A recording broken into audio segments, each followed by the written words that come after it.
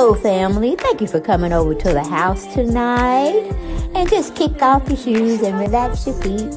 Party on down to the SK beat. We're kicking. Just kicking. Just kicking. Okay, you don't come to another episode where we're going to be asking the question of, why you telling my business? Don't be telling my business. Why not? Because a can and a can, a can, a can, and a wheel. Now we're off to...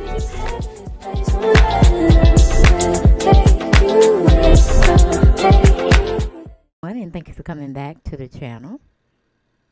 As you can see, we got Tom Brady. Don't know what to do with himself.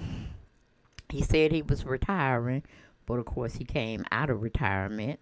And Gisele is mad as hell. Okay? Gisele is mad as hell.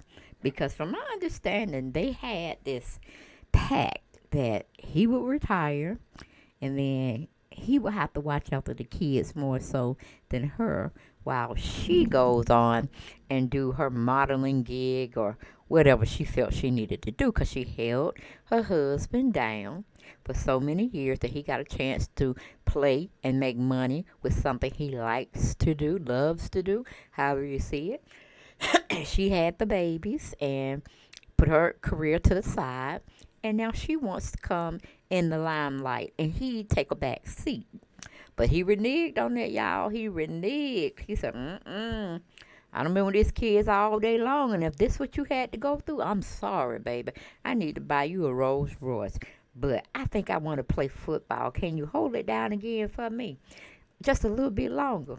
And she said to the no, hell no. That's what she said. No, I cannot put my life on hold while you be in the limelight, out of the limelight. You retiring, you're going back. You retiring, you're going back. No, this is not a back and forth situation, okay? We made a pact. We agreed.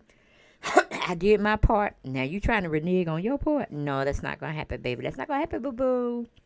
But it's sad to see that they're getting a divorce. It really is sad. I hate when people join together into a union and for whatever reason they feel like it's not working for me anymore. One person has grown. The other person is still at the same place or gotten worse or something just like what's going on with them. If I heard the T correctly, she wanted to do something with her life other than being a mom. She's very pretty. She definitely can model. She has a good, we call it appearance. She has the look of a model. She has a body of a model. She said, enough is enough is enough. I can't go on. I cannot go on no more now, honey. Now, you going to fix it or I got to split it. That's what she said, fix or split. Which one do you want? I can serve you up either one of them, okay? But, baby girl, she wasn't feeling it no more. She said, I'm not feeling him. He lied to me. He said this, that, and the third. She probably called her mama. She probably called her best friends. She probably called the coach. She probably calling Jesus at this point. Like, Lord, I don't want to leave my husband. But he reneged. He lied big time. And I just can't get over it. I just can't get over it. Ain't no counselor. Ain't nothing going to make me feel any different than what I feel about this situation. So I guess, yes, we must go our separate ways. We got the divorce. But okay, you heard my scenario or what I felt about it. I haven't read the story. I'm going to be here with you all narrating it. We're going to take sidebars. We're going to pause for the calls and try to understand what we're being led to believe in this article that Sarah Nathan and Emily Smith wrote up for us. Yes, they're independent contractors, I'm guessing, for page 6. They write stories for their employer or whatnot, and we're getting it from their eyesight, okay? Their ears hearing, okay? So they titled it Tom Brady, Gisele Bundchen hired divorce lawyers amid marital wars, woes, and sources, okay? Now, I don't know if anybody would cheat, because like I said, I'm going to be narrating the article with you all, and we can just come up and do some deducing, some adding, some subtracting, and we can come up with a theory. Okay, because that's all it is, speculation, our theories of logic that we're weighing in on this particular topic of conversation. But let's go on in now. It says Tom Brady and Gisele Bundchen seem to be headed for the end zone. Both have retained divorce lawyers, multiple sources tell page 6 exclusively. As previously revealed, the couple has been living separately for the past couple of months following an epic fight, and they're now apparently looking at dividing up their multi-million-dollar empire. I never actually thought this argument would be the end of them, but it looks like it is, one source in the know tells page 6. I don't think there will be any coming back now. They both have lawyers and are looking at what a split will entail, who gets what, and what the finances will be. Okay, reps for Brady and Bundchen did not respond to requests for comment. Okay.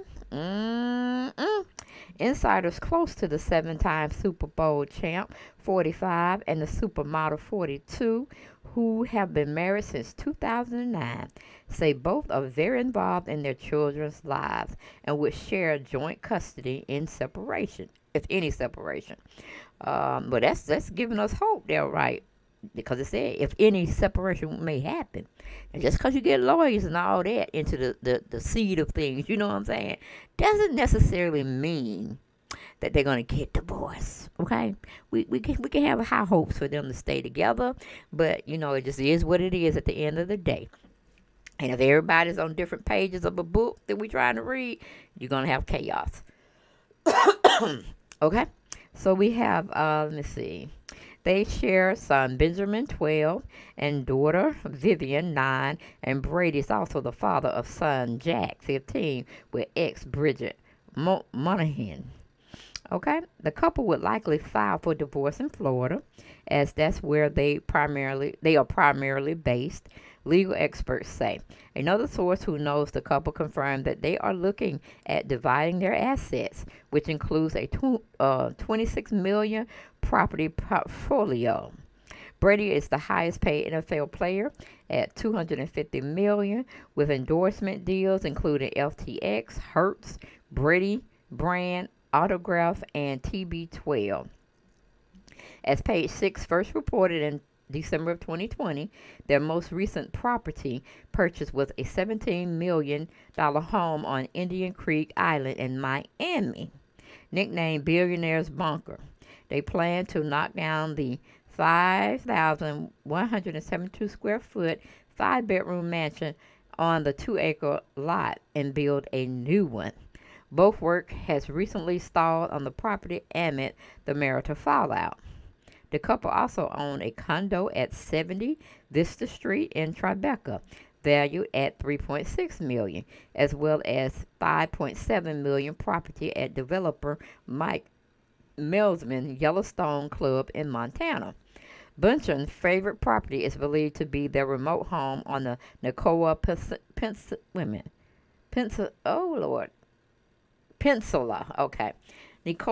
Peninsula in Costa Rica, where the family often vacations.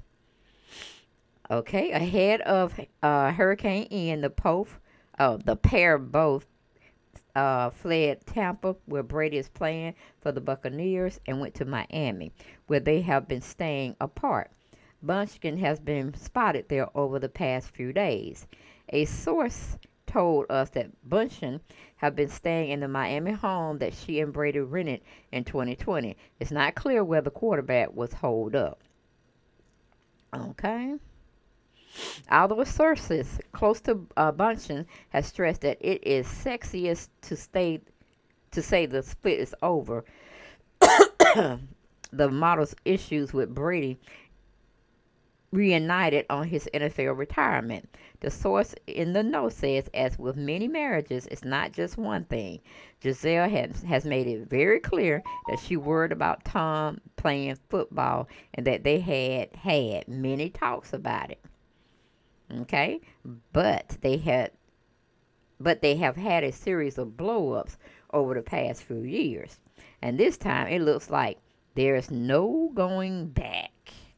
Okay, well, no don't mean not ever, ever, ever, ever, because they still have all this money tied up into property, meaning everything is not liquid. Where it, that was fluid and they could just, get the cash out of it and run. Now stuff has to be sold. So they don't really have no liquid access that somebody can definitely partake of it at their will.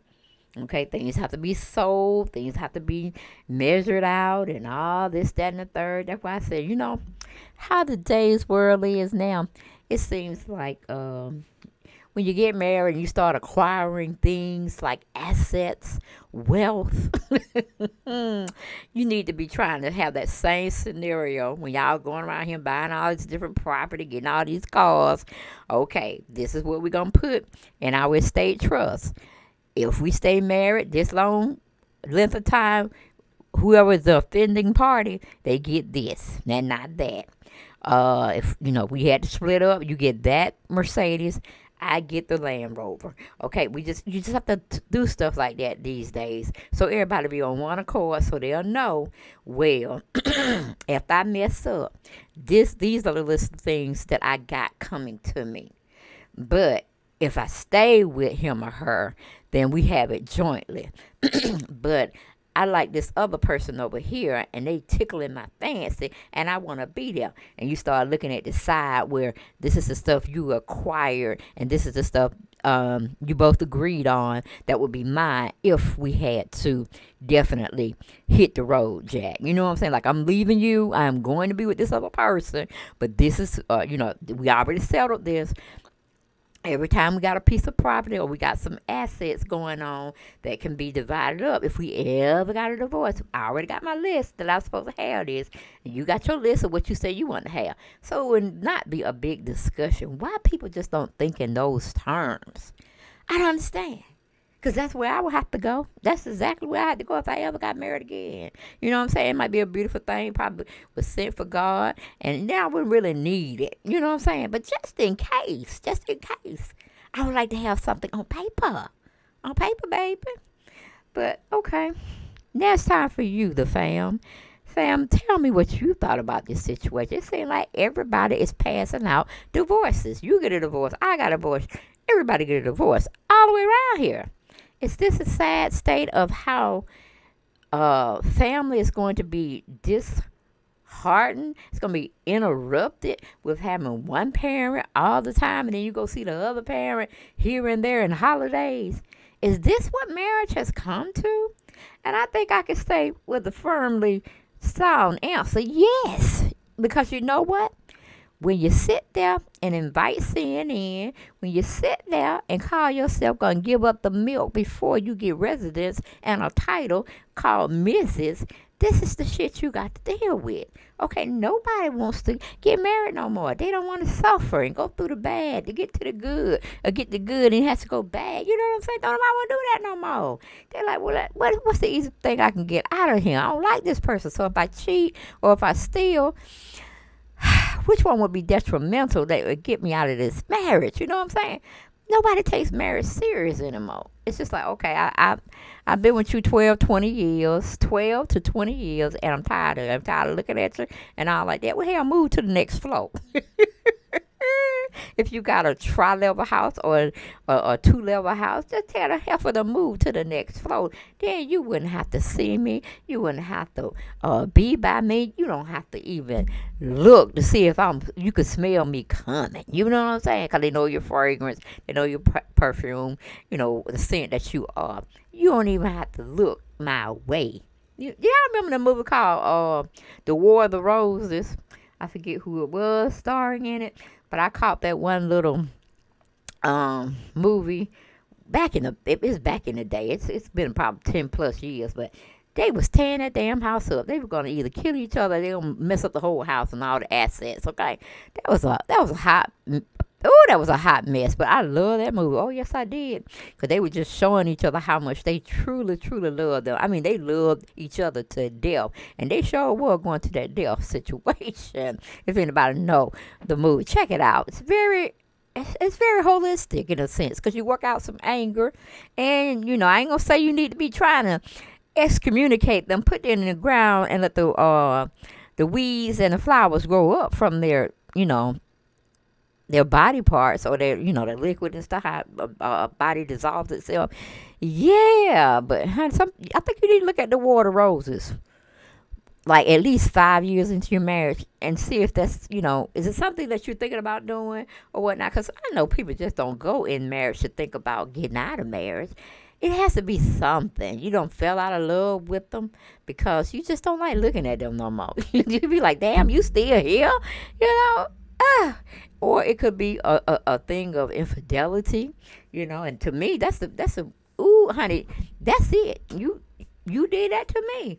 I ain't got nothing else for you. Because, we live on the truth of having communication. Communication is a great thing when you are in a marriage, Vent what's getting on your nerves with that other person, or what that person not doing or should be doing. Get it out. You know what I'm saying? Don't let it fester and build up, and then once y'all have one little spat, everything come out. Like you done bust open like you're a volcano, and it's spewing all your lava everywhere. And you didn't know you were that bad until that person that you was living with, that you married, had kids with, they tell you how awful you are. Because I tell you, you don't know a person until you get the marriage sign where it has both of y'all's signatures. Then for some ungodly reason, the real person come out. I mean, you can live with a person, they still be straight up, do little things that you may not really typically like, but you can put up with. Girl, make sure you get that license signed with both parties have the initials on there and the signatures. It's like you done dug their grave. I don't know what it is. I really, really don't. But I feel like men and women, they get into it, they play house, and then when they've gone so many years together, they feel like, I don't want to be here. I want to go have a affair. Or they might just have an affair and don't let you in on it. But then you find out, because see, everything done in the dark that's vicious and just horrific, it's going to come out. And 9 times out of 10, it's going to come out in a way you don't want it to be shown. But it just is what it is. And, because, I don't know, it's the season of divorces, or it's just the season of people just giving up on their loved one, the ones they said they were going to beat up through sickness and health, through death, through apart, It's like they're not waiting. But, yeah, that's pretty much all I had to say, because I'm like, woo, child, that's just too much going on. And if it was true that Brady actually had committed to staying at home, being retired, playing golf every day, looking up another type of revenue stream he can put out there other than playing football, you know what I'm saying? So his wife could do something she wanted to do that she waited on him to do, because he had retired before and he came back. Then he did shit again. So I'm like, baby girl, he just want to play football until he can't no more. I mean, the organization is going to have to throw him out. He ain't going to need to be retired. They're going to have to throw his behind out. Whether he's having, those head butts, or, things with his head, seizures and stuff. Or, he just got too many broken bones that he has bad arthritis going on there. But since if he's not having either one of those issues, the man just like playing sports. And he just, he ain't no good at raising children. That's why he felt he had you there, and he would just lavish you with everything as far as luxury and materialistic stuff, that he thought he could keep you in that motherly role, and you just play the homemaker. But it seems like that's not what you wanted to do. You wanted to pick up and get your life flourishing, because, you might feel insecure. You might feel like you're not doing anything. Being a mom is great. Being a wife is wonderful. But it's just something you need in you to be able to be whole again. So I quite understand your plight, Gisele. But Brady's not listening to you, okay? Brady's not listening.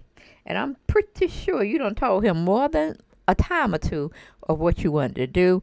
He just, just shunned you pretty much. And he just did what any other unthoughtful, unkind, unwilling cheater man would do. Think of himself first and not you.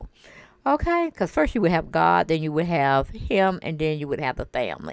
But since he's not acting right, we ain't gonna even put him in the religious state of mind of thinking of what's biblically sound and what's biblically right. You understand what I'm saying? But okay, now I want to hear from my family. I want y'all to get in those comments to tell me what y'all thought about this subject topic. What's going on in the world of matrimony? Is everybody making a mockery out of it and feel like, oh, we just drunk. We got married, but we was under an influence. We know what the hell we were doing for the last 20 years, 15 years, 12 years. Now we want out. But, like I said, sad thing. It's sad for the kids, especially if the kids are used to having both parents under one roof and they going about their daily lives, living the perfect dream, the look of a perfect dream of a family. But that's all I got. I ain't got no more, and I will see y'all on the next video. Bye bye.